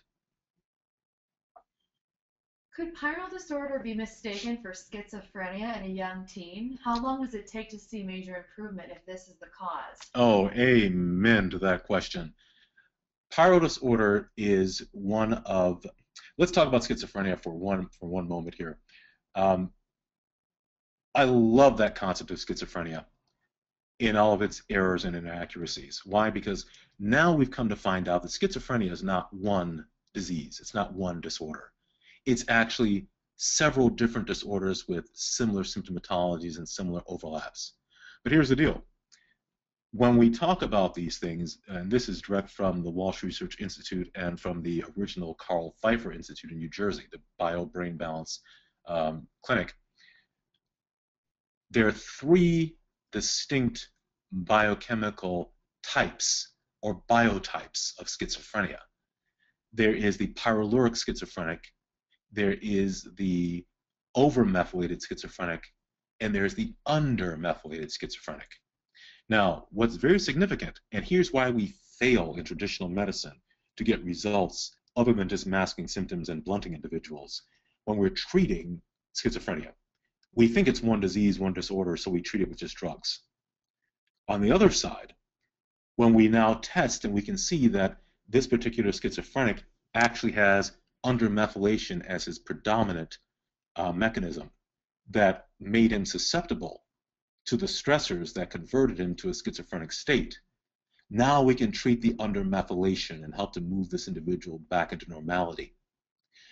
The same for over-methylation, and the same for pyrrole disorder. Now, the other part to the question is that these three disorders not only are treated differently, but the timing in which we have resolution, or let's just say improvement. The timing in which we have improvement is also very different. Pyrroluric schizophrenics tend to do better much faster than the over-methylated schizophrenics. The under-methylated schizophrenics tend to take the longest in terms of time to improve. But there are very specific biotypes. Also, believe it or not, about 5%, I'm going to stop saying that, believe it, about 5% of schizophrenics are actually there in that condition because of dietary allergies and sensitivities. 5% have an actual GI cause of their schizophrenia. And when those issues are taken care of, resolution tends to occur in most of these folks. Now, I know someone out there is thinking, oh my goodness, where did all this stuff come from? What about medication? The unfortunate thing is that now that we have our atypical antipsychotics, elements like Seroquel, Abilify, Risperidone, these elements have created a very negative effect on the human brain. The longer an individual has been on these particular medications, what we're finding is that it's actually decreasing our capacity to use pure nutrient therapy to achieve full resolution. We're seeing that we're getting partial resolution, we're getting some levels of improvement, but if they've been on these medications, it's making their lives much more difficult. Not impossible, but much more difficult.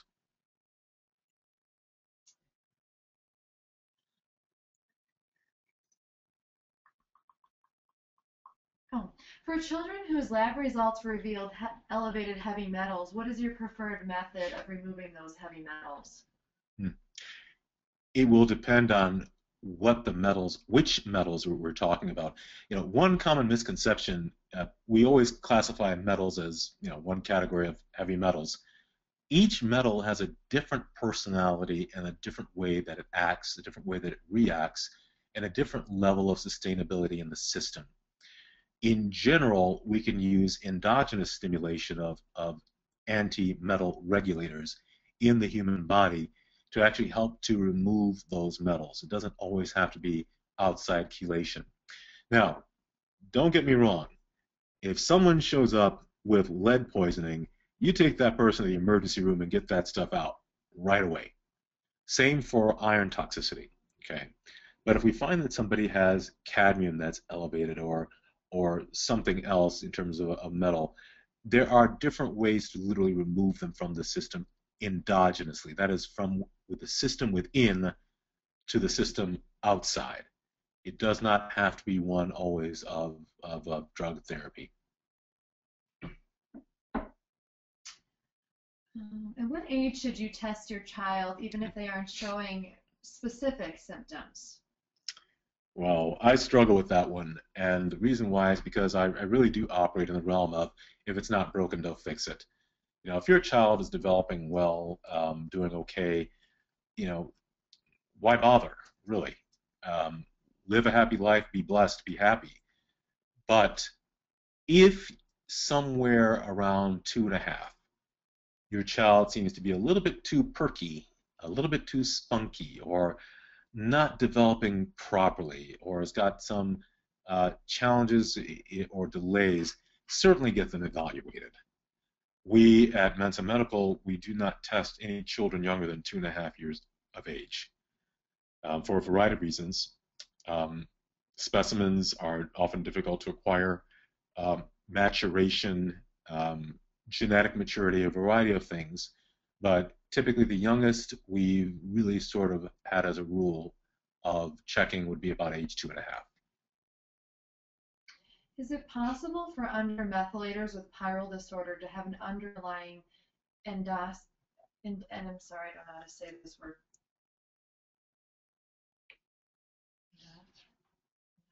Endocrine derangement. Yep. Oh, absolutely. The question was, individuals who may be undermethylated and pyrroluric, is it possible for them to have an endocrine problem? Yes, absolutely. Remember when we kind of first went over this, what I was trying to get across, and what so many people don't understand, is that it's not a point by point by point discussion, one-to-one of this is the imbalance and everything that's happening is because of that one imbalance. We're dealing with a delicate balance of human physiology, physicality, environmental influences, biochemistry, and physiology. Endocrine imbalances are physiological in nature, and they can certainly cast a major shadow over any biochemical imbalance. Why? Because these are hormones that we're talking about. And remember what we said about thyroid hormone before. Thyroid hormone, hormones for the pituitary gland, hormones for the adrenal gland, any of these can cause amazingly challenging problems, even with an underlying undermethylation and pyroluria. In fact, they'll make the pyroluria worse. But the key here is that it's the endocrine system that has to be dealt with. Everything from diabetes to hypercortisolism to a variety of elements, from the pituitary gland, pituitary tumors, adrenal gland, adrenal fatigue. All of these things have interplay, but they're very, very important, and they must be dealt with quite swiftly before any terrific damage is done because of either an unfound condition or an untreated condition. Very, very important, the endocrine system. Yes, but the two are not mutually exclusive.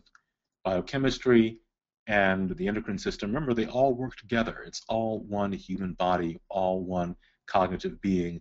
The systems can influence each other positively, or if there's a dysregulation, it can be quite negative.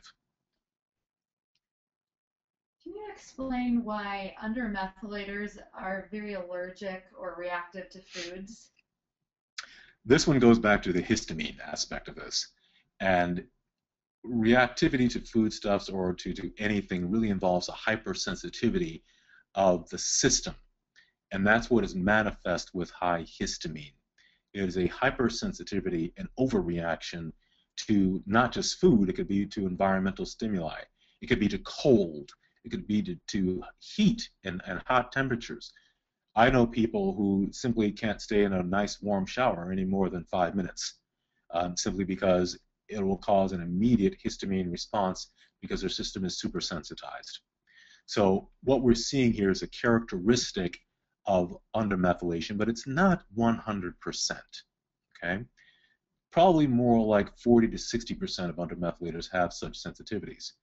Now then, when we see an undermethylator with that sensitivity, we say, okay, there's another manifestation. But there are many undermethylators who don't have such sensitivities to food or other allergens.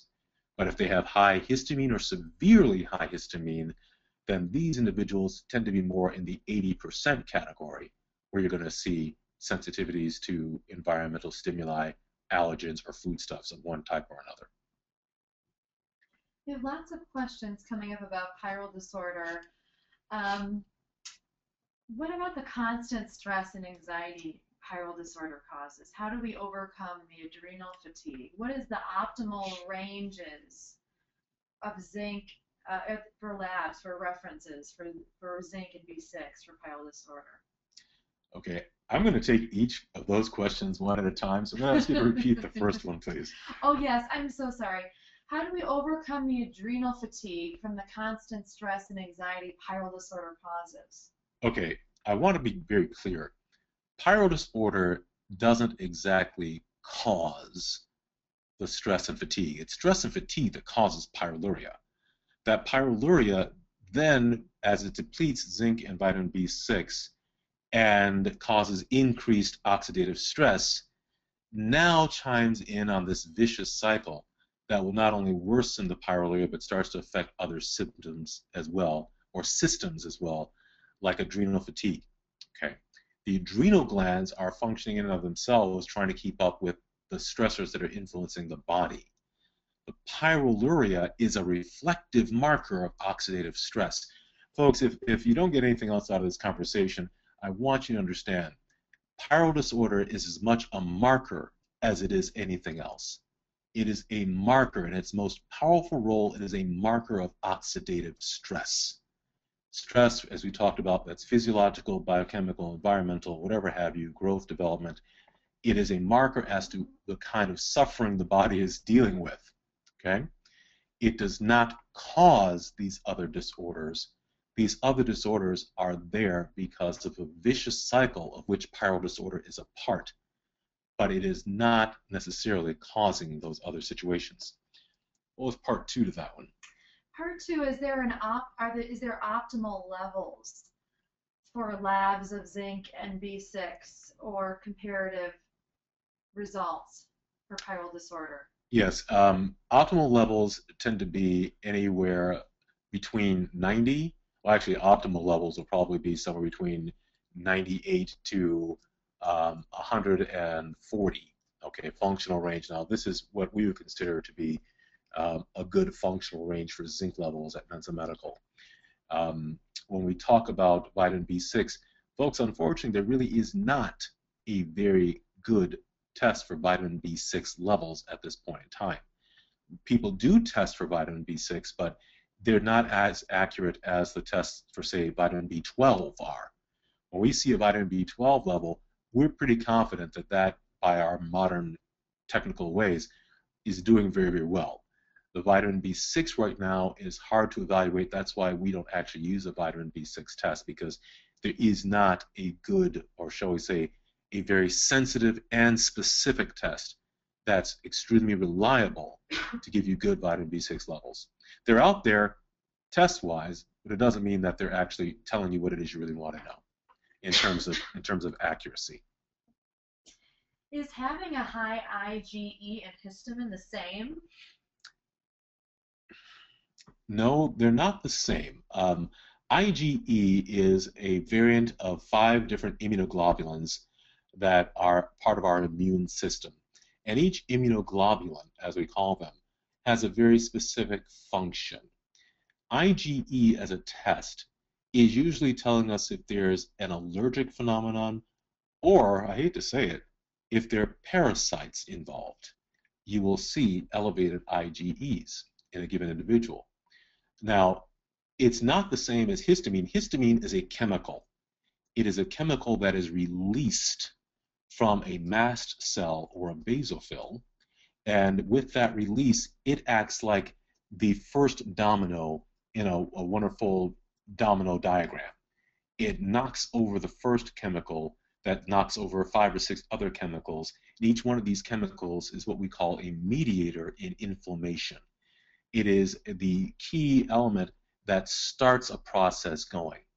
That's why we take antihistamines like Benadryl when we are often sick or are having a huge immune reaction, because we want to stop the histamine before it gets the whole domino effect moving in the entire system.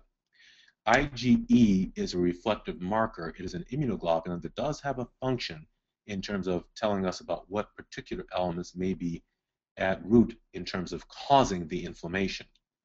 Histamine is a chemical.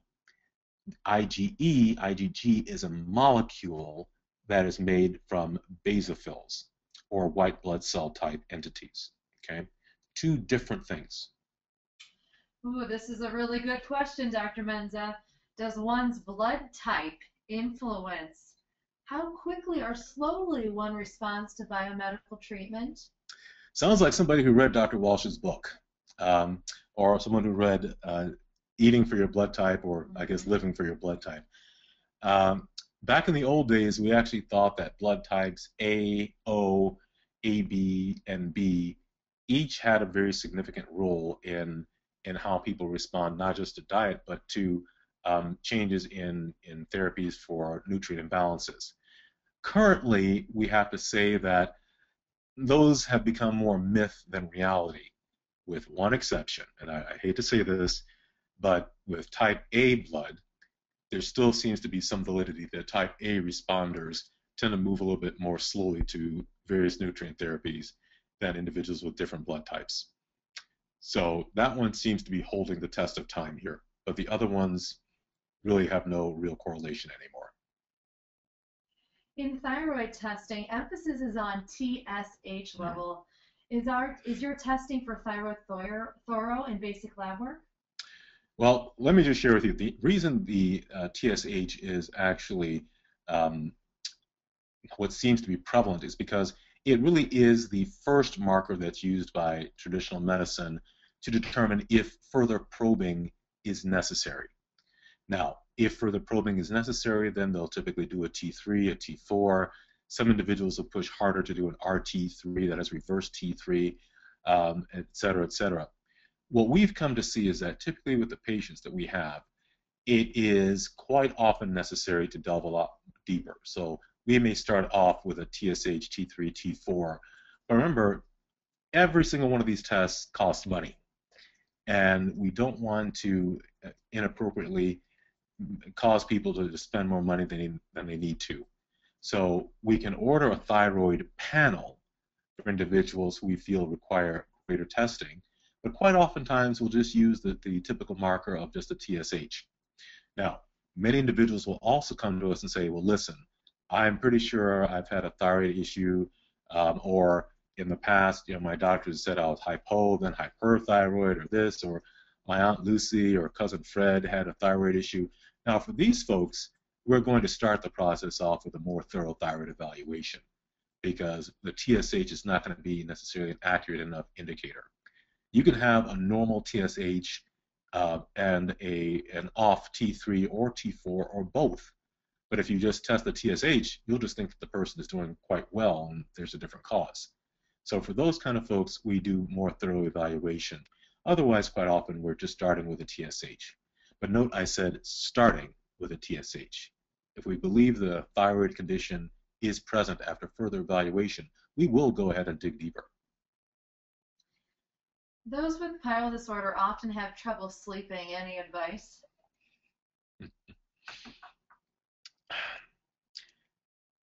That's a great question, and we get that question a lot. And it's not just people with thyroid disorders. Undermethylators, overmethylators, any methylator, normal people. Issues revolving around sleep are different between children and adults. For adults, there are many life stressors that are coming into play that makes it hard to get a good night's sleep.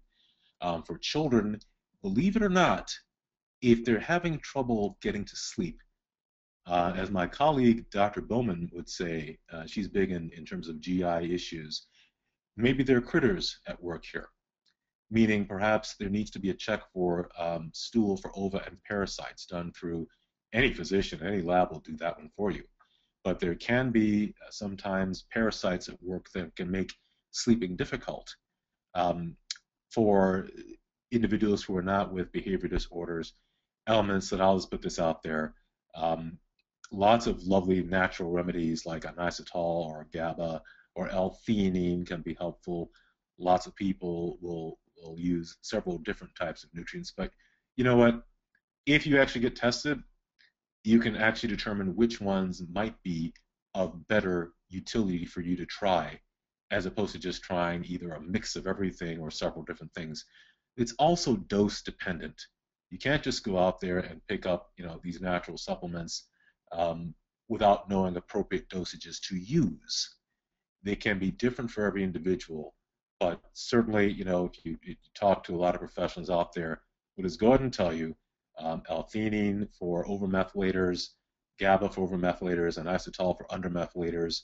Sometimes it's a combination of the two. Sometimes it's none of the above. Without real testing, it's hard to pinpoint that. Okay, but you've also got to check environmental factors. Are we watching TV late at night? For anyone who's ever had a collegiate student staying at home or a graduate student staying at home, they're working till late hours in the morning, and then they wonder why they can't sleep. Well, their brain has been on fire for successive hours just before it's time to go to bed. So we've got to modify our habits as well. Okay, our kids really should be trying to get to bed at a decent hour, but don't let them participate in things that are going to be stimulatory within 45 minutes of sleep. They're not going to go. And the same for us adults. While many of us have TV in our bedrooms, unless we're watching a really, really, really boring show, it's going to be hard for us to sit down and watch a good comedy and then expect to fall asleep. So dietary variables, we've got to change some of those things. Environmental issues, biochemical testing.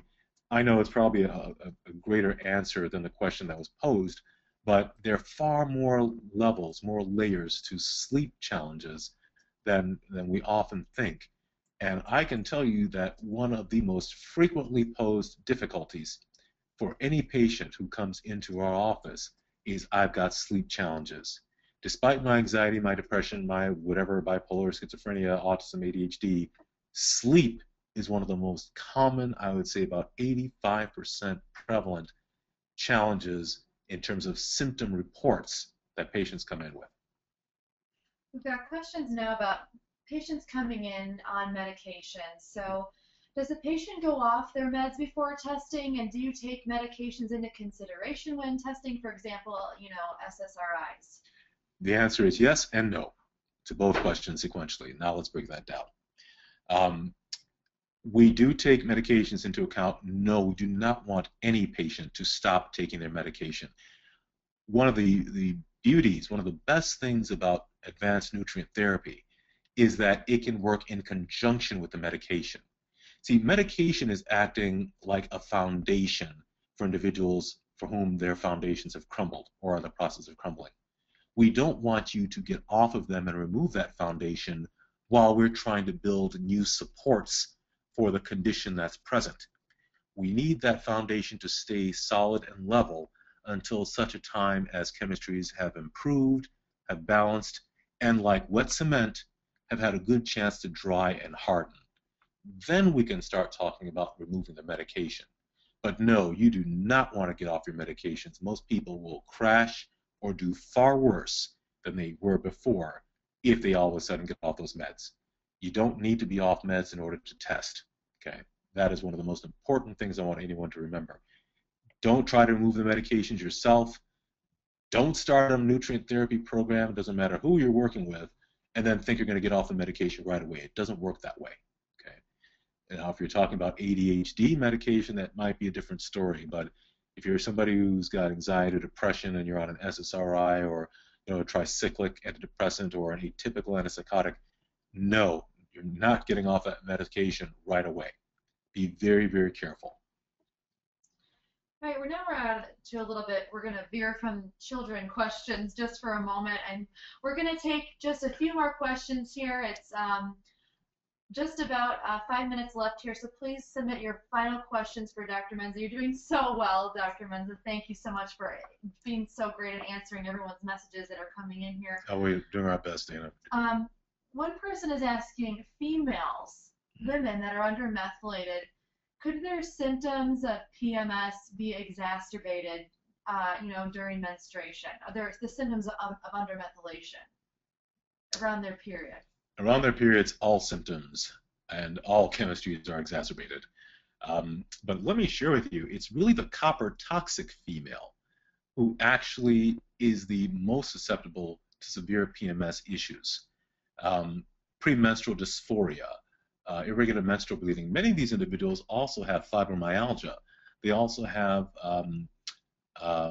chronic fatigue syndrome, depression, anxiety. All these things go along with copper. And so when we're really talking about biochemical testing and evaluation, if there's a woman who presents and says that, I've had this lifelong history of all these symptoms in my periods, it's really horrible around my periods, hey, this is a red flag. And then the next question is going to be, I hate to put this one out there, but are we taking any oral contraceptive pills or hormone replacement therapies? Because any one of those that contains an estrogen component will increase copper levels. When you increase copper levels in these people, these individual people, their systems can't get rid of it quite so readily. And so the copper levels build up and they become neurotoxic. They create inflammation in the body. They create oxidative stress. They create GI issues. They create fibroid tumors. Folks, copper is needed in order to make blood vessels.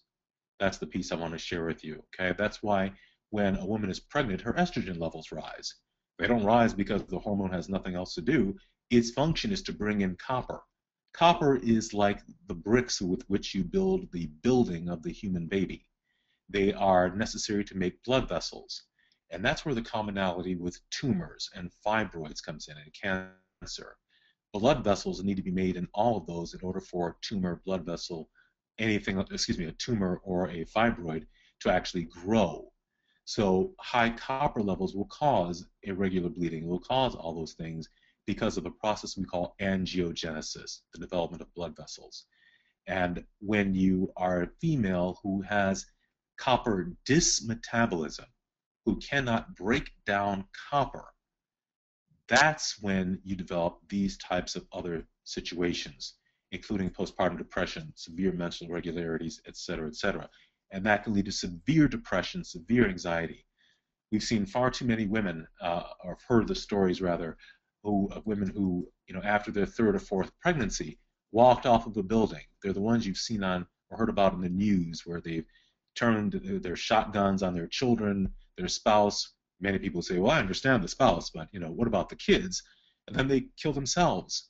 These women were postpartum psychosis individuals, and 85% of them are copper toxic.